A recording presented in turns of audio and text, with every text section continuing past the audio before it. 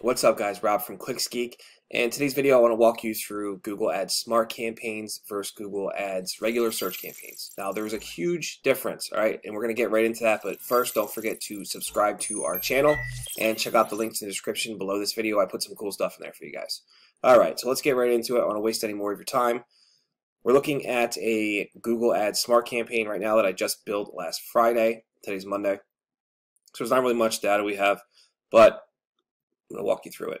So we built this campaign for our retail side of our agency, which is pay-per-click. So we built some quick ads in the Smart Campaign to just go after retail type PPC company keywords, and I'll show you that in a minute. So you can see here, it's a very basic dashboard. You have a few options when setting up these campaigns, and if you don't know how to set up a Smart Campaign, go to the ClicksGeek channel and look for the playlist called Smart Campaigns, and I walk you through how to build this. It literally takes 15 minutes.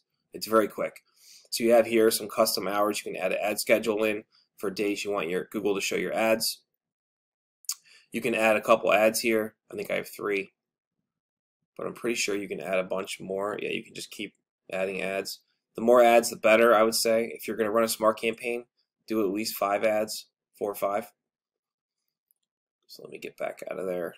All right, and then we have here our overall performance, which are those quick hit statistics, the impressions, clicks, and the amount spent. You can see here we got 4 clicks targeting keywords like PPC advertising agency, so they're much cheaper, the clicks, when you're running a Smart Campaign, but the quality, there's not really much control, and I'm going to get to that in a minute. And you can see we haven't got any calls yet, and you get to enter a phone number when you build the campaign, and it's going to track the calls through that when you set up analytics, which it walks you through how to do all that. So this is the core of the Smart Campaign right here, is the targeting. This is all you can do, really. It asks you for keyword themes, and you can just add keyword themes, and it gives you suggestions. So like I said, we're only going after PPC agency and service type keywords. You can see here our keywords are a little more dialed in than PPC marketing is really broad. PPC advertising is really broad. It could be people looking for, training or anything that's has to do with what we're looking for. Website design, obviously we don't do that. Product marketing, SEO marketing, this is all stuff we don't do. So the best advice I can give you when adding keywords into your Smart Campaign is try and be as specific as possible, because you don't really have much control. All right, so how I did that, I'm going after company, agency, service, and pricing keywords. All right, so I'm trying to tell Google, hey, I only want this type of stuff. So we add the themes, and you can see here's what Google came back with. And we had to pause a few of them because luckily, we didn't spend any money on them, but Google showed our ads for online SEO service, SEO internet marketing. So here's the thing with Smart Campaigns. You don't have control over the keywords that Google actually decides to show your ads for. Kind of like how a search campaign, you can choose your keywords, you can choose your match types, you can add negative keywords. You cannot do that stuff in Smart Campaigns. Google has all the control. All you can do is what you're looking at right now, which is turn off shitty keywords as they come in. All right, so we have some for our brand. We have company, which is good. Agency fees, which is good. Marketing is a little broad. I'm going to let that run, though, just to see what happens. PPC ads, that's another one that's broad. Not really what we're going after, but I'll let it run, see what happens. PPC management, that's right on the money. That's what we want. PPC services, right on the money. AdWords, broad. I don't know what the intent is behind someone searching AdWords. It could be somebody looking for training advice or whatever. But I'm going to let it run for now. Online marketing agency, that's not what we're looking for, so I paused that one. Again, we have more brand, and another one that's a little bit broad, PPC AdWords. But our main clicks came from PPC company and the brand, which I'm okay with. That works. So the whole point is you got to keep your keyword themes initially very tight, because you're going to get a bunch of crap and you're going to have to go through and pause this stuff. Smart ads is really not, it's really for people who are local business, don't have much time, don't want to learn Google Ads, and they just they're a pizzeria, they're a small local business, something, and they just want to turn some ads on and test it. It's really more what it's for. You can set your budget here to whatever you want. You can choose your locations, city, or you can go around a mile radius around a certain address. Again, you got to set up your conversion tracking with Google Analytics and a little bit of the business info you put there. And that's really it, guys. This is not a complicated campaign to build. Like I said, it takes literally 15 minutes to build this.